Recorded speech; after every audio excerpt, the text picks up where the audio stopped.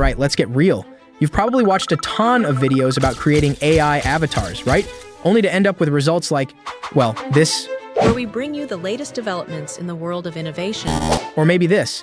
You probably noticed that my character wears a mask. It's frustrating, I know. I've been there, scrolling and testing for hours, hoping to find that one video to crack the code. Spoiler alert, it didn't exist. Until now. Lucky you, because you finally landed on the video that's going to change the game. Today, I'm walking you through every step to create an avatar just like the one you're seeing now. So are you ready? Because I'm ready. Let's make it happen. First thing we need is an avatar image. Use any AI image generator you like. I made mine with Leonardo AI, so feel free to try that, but honestly, any tool you're comfortable with should work.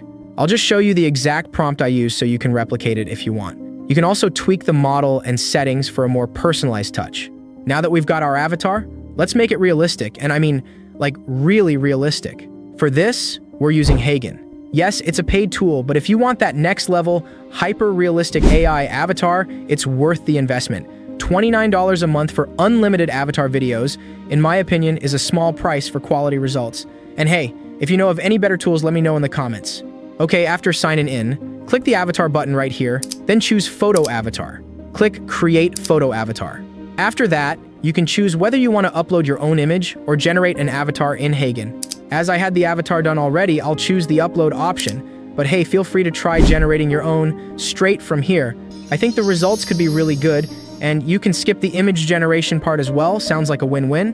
But yeah, then just upload your avatar images and press upload. Heygen will quickly review your images so it can recognize your face and mouth and stuff. After it's done, you see the green marks here telling you that your images are approved. Then we can continue. Okay, next we need to name our avatar. Also, you can specify the age and ethnicity, but I don't know how much difference it makes. Let's just fill them and press continue. After the images are validated by Heygen, you can train your model by pressing here. They ask you to upload at least 10 images, but you can do less as you can see. It will take some time, so be patient. Okay, after Heygen has done the job, it's time to do the magic. Pick the image you like to use, and hey, you can also create more images by just adding some prompt here. Let's try. I added this prompt to see how it ended up. Let's pick a landscape and press Generate Look. Okay, damn, check out these results, pretty impressive. It really keeps the look of an avatar, though the avatar looks a bit less realistic after generating, but still, pretty nice job. Okay, sorry, let's continue. So, pick the image you like, and here from 3 dots, press Add Motion. Now what Heygen will do is that it will bring your avatar to life. It will take a few minutes again, but believe me, the results are worth waiting for. And before we take a look, don't mind the voice, we will fix that problem in the later part of this video. Okay, now it's done after a few minutes. Let's watch. Welcome to the new era of video creation with Heygen. Simply type your script to get started. Okay, quite nice. Let's try again with AI-generated image to see how it ends up. Welcome to the new era of video creation with Heygen. Simply type your script to get started. Okay, not bad, to be honest. I was hoping for some hand movements also, but remember, you can recreate these as many times as you want until you get the results you like. But now let's make the video ready.